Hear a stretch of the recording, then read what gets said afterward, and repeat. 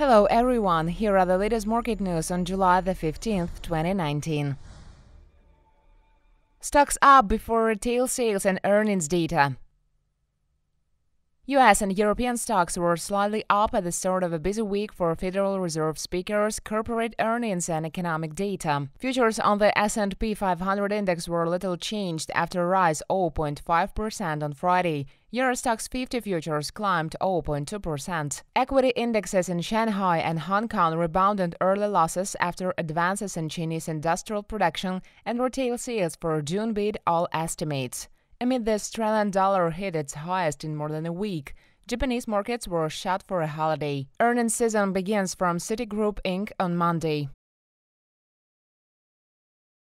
Bitcoin declines on President Trump's criticism.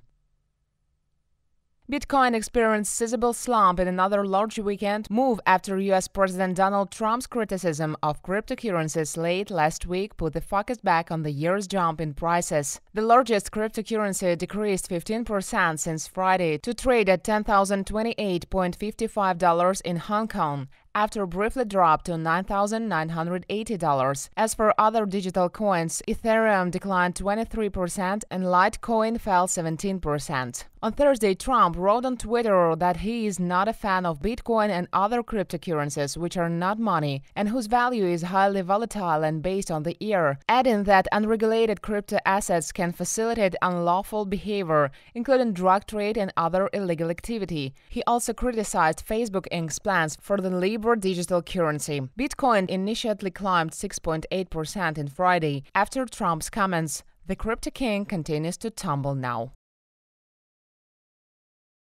China GDP growth slacks in the Q2. China's economic growth slowed to 6.2% in the second quarter, its weakest pace in at least 27 years, as demand at home and abroad faltered in the face of mounting U.S. trade pressure. While more upbeat June factory output and retail sales offered since an improvement, some analysts cautioned the gains may not be sustainable and expect Beijing will continue to roll out more support measures in coming months. Monday's growth data marked a loss of momentum for the economy. That boosted expectations that Beijing needs to do more to boost consumption and investment and restore business confidence. China's growth could slow to 6.1% in the second half, said economist Nie Van. That would test the lower end of Beijing's 2019 target range to 6.5%. Xiaomi invests in chip designer VeriSilicon.